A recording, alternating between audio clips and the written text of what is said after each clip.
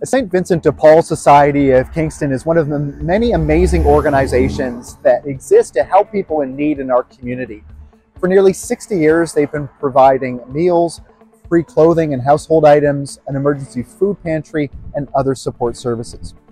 Right now, their big challenge is space. Over the last number of years, with the rise of food and housing costs, there are many more individuals and families that are struggling. That's created the need for a bigger location to expand existing services. Over the last few years, St. Vincent de Paul has developed plans for a new community center to be constructed at the north end of Bagot Street in the Inner Harbour neighbourhood. As Council, we've made it a priority to work with community partners to offer more assistance to those facing food insecurity. So last week at Council, we voted unanimously to provide $1.2 million in funding plus a $1 million loan to help get this much-needed project to completion.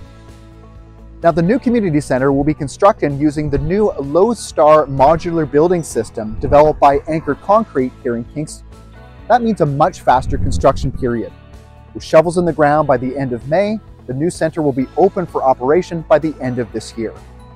The new center will also have space for other nonprofit community organizations and employment agencies to provide a wide array of support services to individuals and families.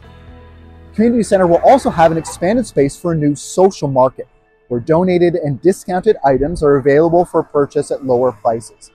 The idea here is to create a shopping experience for individuals that don't need to provide proof of need of assistance to help reduce the stigma for those facing economic hardship but who need help.